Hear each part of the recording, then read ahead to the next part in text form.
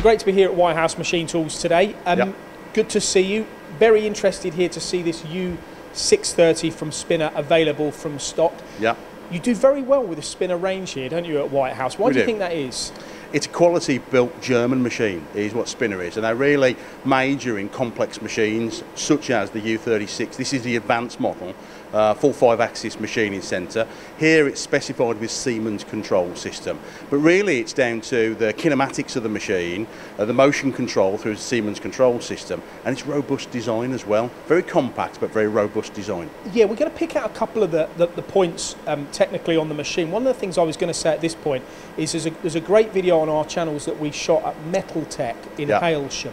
Now, talking about the aspects you're talking about, the kinematics, the ovality that they were achieving from their trachoidal milling was like nothing else. I mean, it was perfect for the application that they were doing. So that really buys into the fact that you're saying stable, solid construction, but extremely accurate. So we'll put a link to that video for people to watch as well.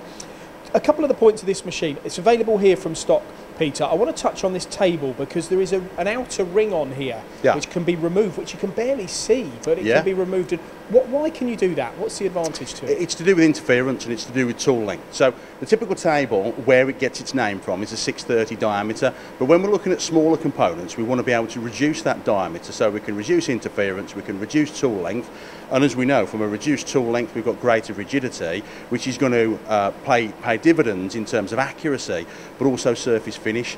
So I was talking to one of our applications team earlier that had been doing an application on a blade style machining application, and he was achieving less than 1 RA surface finish with that kind of setup though. So long cycle time, but the finish was absolutely phenomenal. So really it plays into the rigidity and capability of the machine, which the feature that you touch on, being able to remove this ring, shorter tool lengths, better accuracy, better surface finish. And it's easy to do. You've just got a series of bolts there. You just undo, take it off, and then you're in a new configuration. You are indeed in a new configuration. And the other thing I should add to that as well is on the B axis and the C axis of the machine, it's a supported B axis, which is again rigidity on the machine. But it's also got scales on B and C axis. So from a positional accuracy point of view on the machine, it's first class. You have a direct drive spindle on this machine. We do indeed. You also have the scales that you mentioned. You've got measurement probing on here, supplied by Bloom. Bloom probing. The access to the machine is great as well, isn't it? Sometimes we look at these things and we talk about the enhanced technical features, but we don't look at the ease of use for an operator. Great to be able to get in and set this. I think, from an access point of view for loading, for the operator to get into, it's fantastic. And when you look at the footprint that the machine's in as well, so you're sort of 2.5 metres by 2.5 metres, but then when you look at the axis stroke that you've got a big working area and a very small footprint with a very good access. And I should also add to that within that small footprint, it's got a 54 position tool change on this model, which in such a small footprint is very, very unusual. That can be increased if needed, but this particular stock machine has got 54 position. And to add to that, looking at the swarf conveyor, I mean, it's barely extended from the outside of the area of the footprint of the machine itself. The incline is quite steep, which I'm also told is good for draining coolant out as well. So it is. It's good for draining coolant back, but the manufacturer Spinner have really thought about not just the machine tool, but the ancillary equipment that's got to go on there.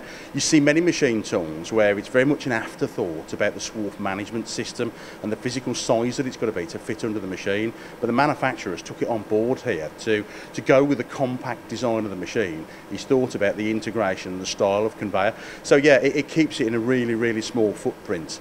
And yeah, it's really tidy. Got a lot of points out there, Pete. The final one for me is that control touchscreen. Yeah. I think I think it's a 24-inch screen or something like that. But it's 24-inch screen, Siemens 840D. Yeah, very easy to use and operate, I assume. Yes.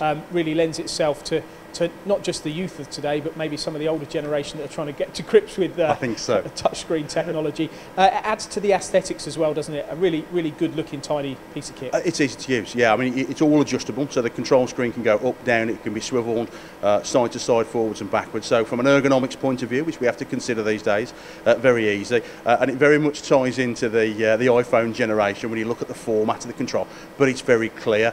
And of course, the Siemens capability, I think, is well known out in the market. kit, so it's not just Siemens control, it's Siemens drive. So when we look at the motion control and capability of the machine, it's first class. Available from stock, good time to buy. Siebel's has been extended until the 31st of March.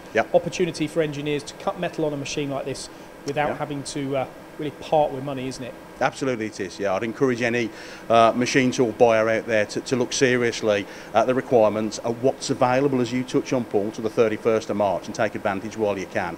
But maybe look to step up in terms of the technology level with the equipment as well, which is what the Spinner U630 offers.